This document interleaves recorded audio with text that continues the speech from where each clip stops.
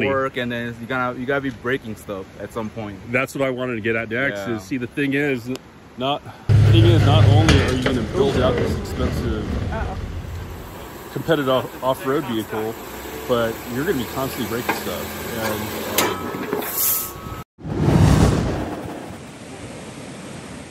I find that difficult four-wheel drive trails will break vehicles. CVs will snap, tie rods bend, drive shafts get tacoed. My needs have been kind of changing, and now I want to also talk about, you know, why I chose this thing. Would I still choose it today? So let me get right into it. My honest opinion. So I was going to make one of my typical videos where I get on a computer and edit, but I forgot the plug to my laptop, so I'm not going to be able to do that. The video was going to be titled Preparing for the PNW, so because I'm going to be driving into Oregon for my very first time. Anyways, I'm here with my buddy Jay and his family, Angie and their kids over there. But yeah, I'm going to go talk about why I chose this. This is my third video about why I chose the Honda Passport as my adventure vehicle.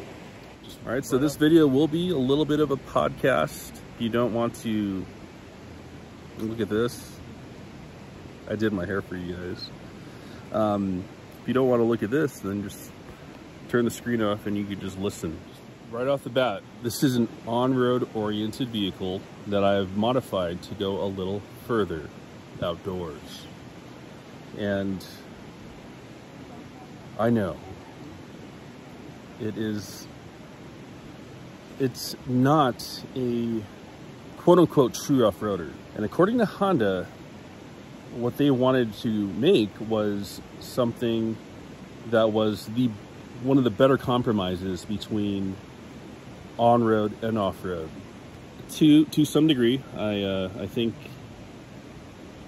Honda is correct. It's a good compromise between on-road and off-road. So something to, you know, not exactly take you through a bouldery rock garden, but you know, something to a vehicle to kind of get you to you know, certain campgrounds and basically moderate terrain, easy to moderate terrain, I'd say, because obviously this thing is modified. It has a 3.5-inch lift. It's on 33-inch tires. But stock, it comes with 30-inch tires, and it has 8.1 inches of ground clearance. This thing now has like 12.5 inches of ground clearance, and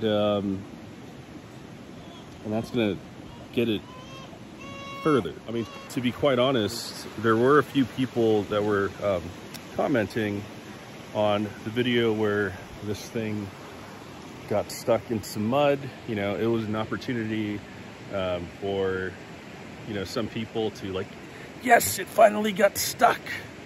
I'm not sure where some of those comments came from. Any vehicle could get stuck in loose terrain, seriously.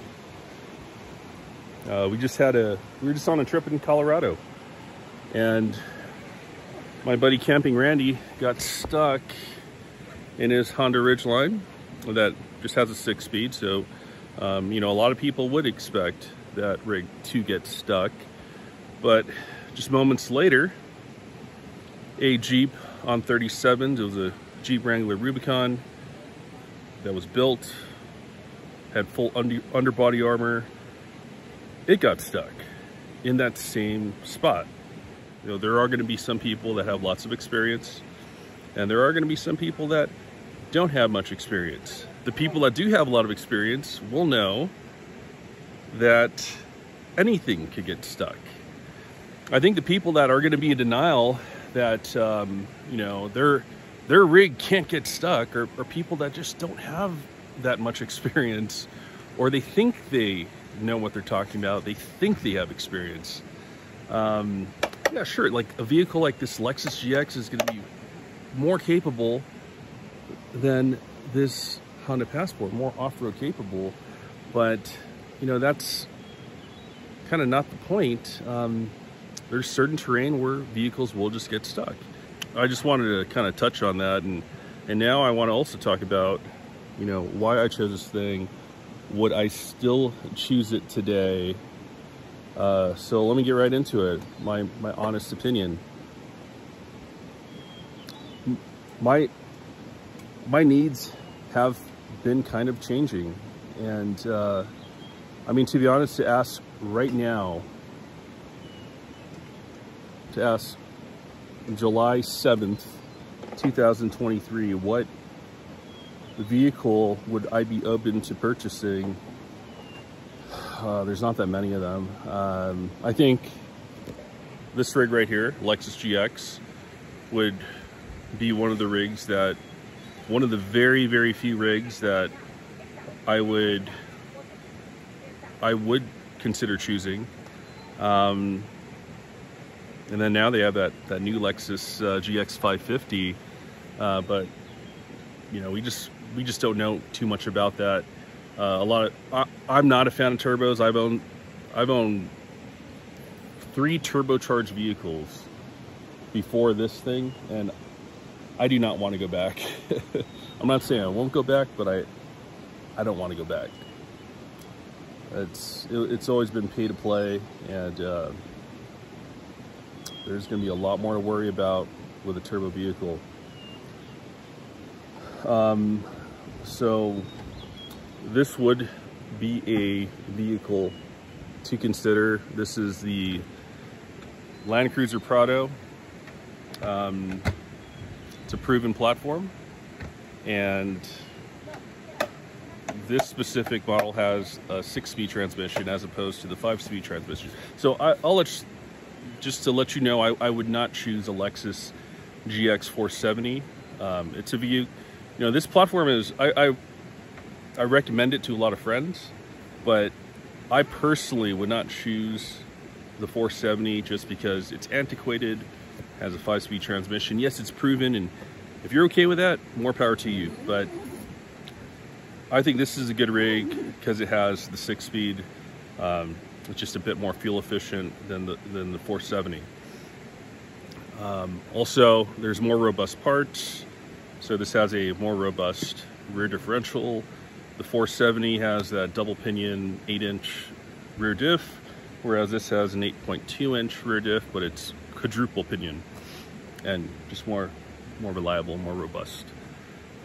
I think the only other vehicle that I would consider choosing right now too, and this is just going off of a hunch, I think it would be a good platform, is the Nissan Frontier. Just because I would like to kind of transition over to a, you know, a nice truck bed. I think having that kind of setup is just more versatile for camping. Although I do have to say the new Centauri rooftop tent has been pretty freaking awesome. One thing I would miss if I went with these 2 vehicles. Hey Jay, what's your 0 to 60 in this GX? Not great. Yeah, so that's one thing that I would really miss if I did move to those vehicles. Oh dear, I got some mosquito bite right here.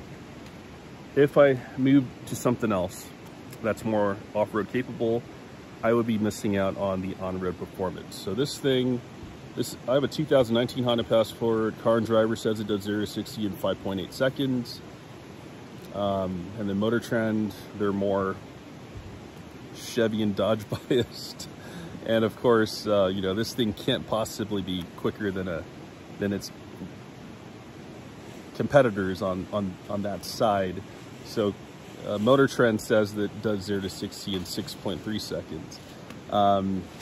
Still pretty, you know, still pretty respectable. Yeah, so TFL did I think they did like this comparison with like the Frontier, the Honda Ridgeline, and some other of the mid-sized trucks. And the Ridgeline just blew away the competition as far as acceleration. The performance would definitely be missed, and on-road performance is really important to me because I daily drive this thing. It's just part of my, my spontaneous personality is I just want to pick up and go, and I don't, I don't have time to choose rigs. I know people are like, well, just have an overland rig and then have your daily driver. I'm like, no, I don't want to do that. I don't want to have to choose between two different vehicles, and because at any moment I could just be on an adventure. So it's not an option for me. I need something that is going to be my daily driver, at least at this point in my life. I want something that does both daily driving and adventures well, or good enough. Okay, so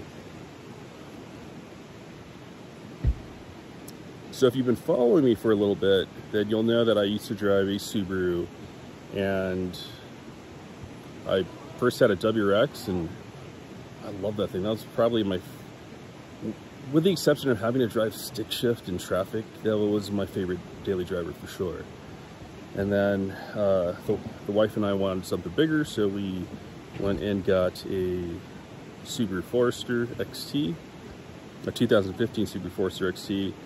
Had the CVT transmission, and that specific vehicle got a lot of memories in that thing, and we ran into some reliability and capability issues, and so the idea was to trade it in for a Toyota Tacoma, and morning. Catching the bedhead. Yeah, but what was I talking about? The Subaru Forester XT. The idea was to trade it in for a Tacoma, but I couldn't fit in it. 6 foot, like let's say 270. It was not a comfortable fit, and I was kind of thinking about the future and possibly having kids, and that would not be a vehicle to put a car seat in. So why didn't I get a 4Runner? Because I already drove a 2008 FJ Cruiser. I didn't want to go back to that. I got out of the FJ Cruiser because I just didn't like the on-road handling. That was all. Yeah. So the Honda dealership was next door, and I had a pretty good idea of how I wanted to build this thing. All right, so the next thing to talk about, and if I get here Jay to kind of help me out on this one, is it kind of depends on what you expect out of a vehicle, right? So your rig's pretty darn built. Like, I think if you wanted to, you actually could go rock crawling. Yeah, I mean, I don't need the sliders. I'll have to cut the bumpers or get a different bumper on them. Yeah, but you're so close to being to that point. It could yeah, it's possible. Would you want to take a stock Lexus GX 460 rock crawling right off the bat? No, not at all. But with some, you got another mosquito right here. Just flew away just in time. Now it's like hovering over your head right here. Yeah. Oh. I think I got him.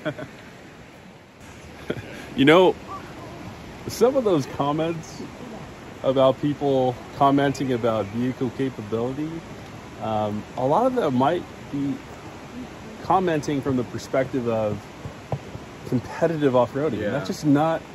That's not what I'm trying to do here.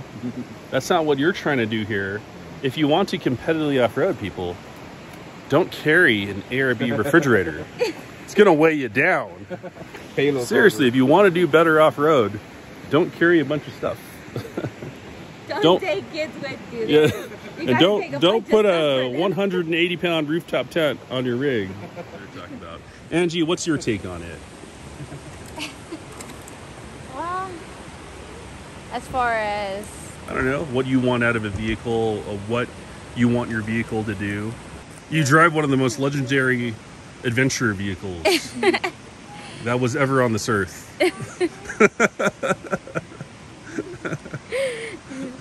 I mean, I just want something to take me where I need to go, whether it's, going to get groceries or, coming out here. As long as they'll take me there and take me back with no problems breaking down, like, I'm good.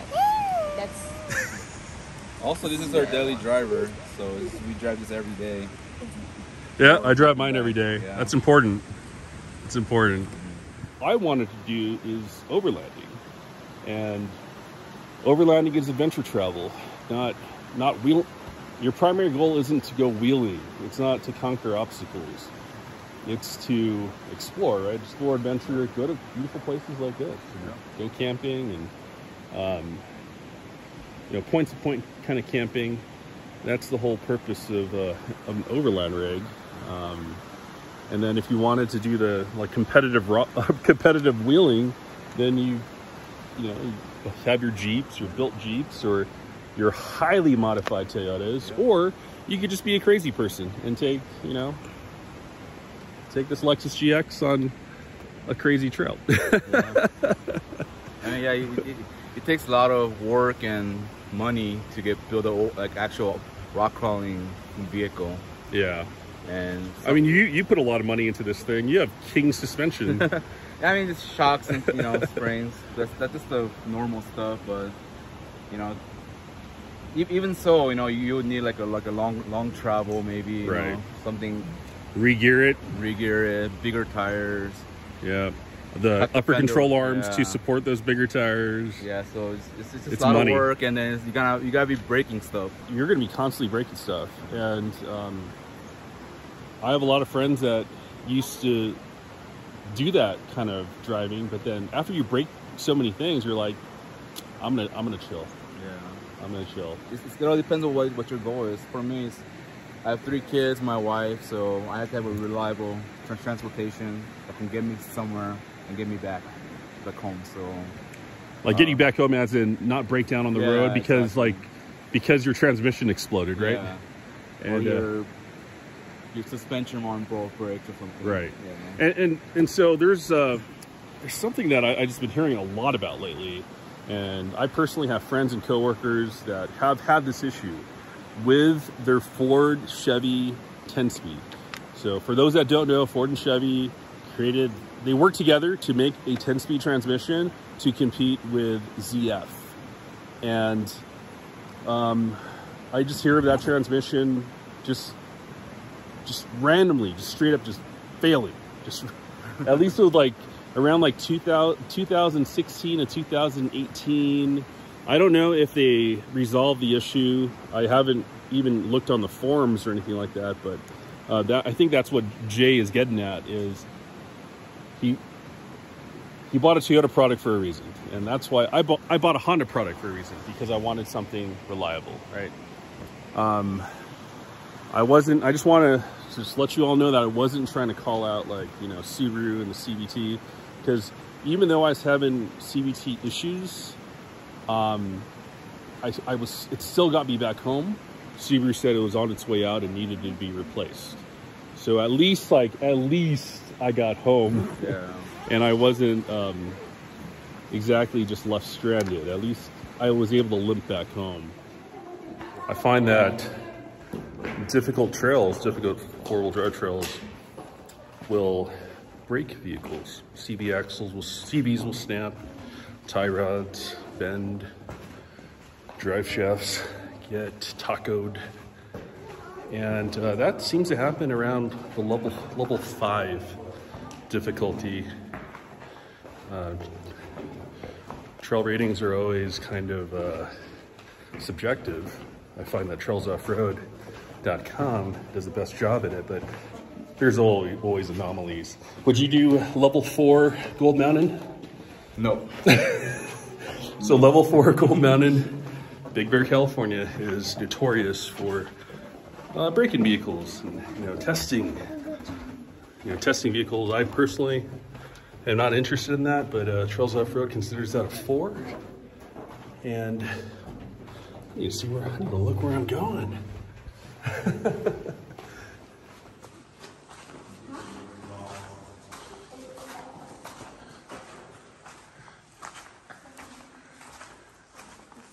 Whoa.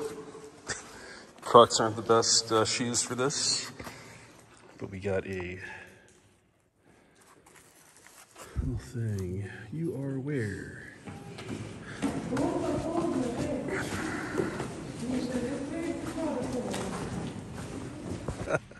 check. You want regular bread on yours? Radio check. Radio check.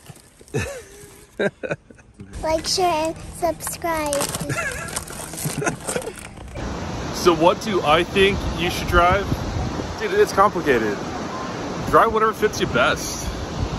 If you're going long distance, then you might want to consider something that's going to be a bit more fuel efficient, comfortable, and handles on road better. I just wanted to say something at Bernie Falls, that's all, right?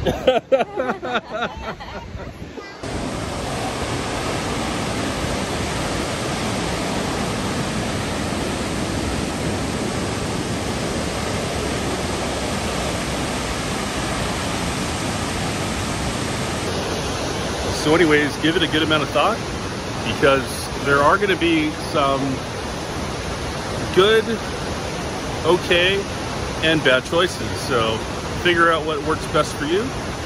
You know, there's so many people out there. I know there's a statistic that 90% of all SUV owners never even take them on a trail, and they only see pavement through the life of the vehicle.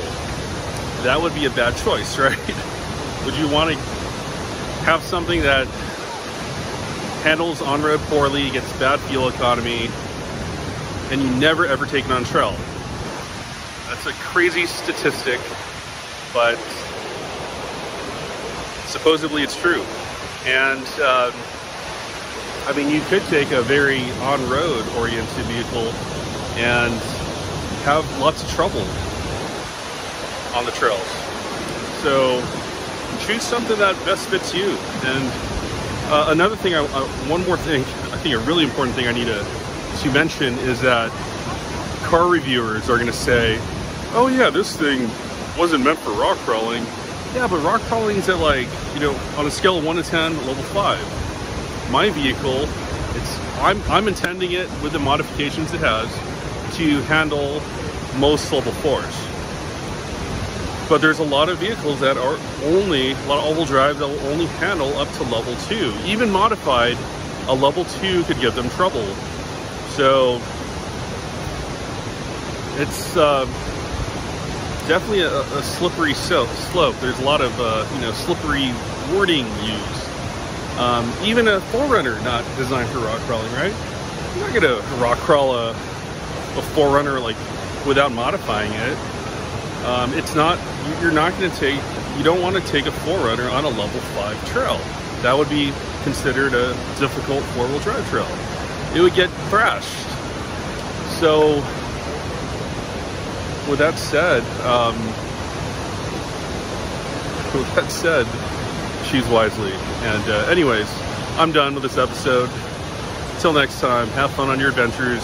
Stay tuned for some Overland Expo videos. I plan to feature products and just kind of release a little spotlight video, probably on a daily basis. You might even see 2 videos per day. And then once I get home and have a nice computer to edit on, then I'll be releasing the Colorado episode. There's gonna be a lot of. So he's got no brakes at all. I would move, because we're like right. They're gonna try and essentially just like break them down. Yeah, yeah. But I would probably just clear ourselves. Oh my gosh.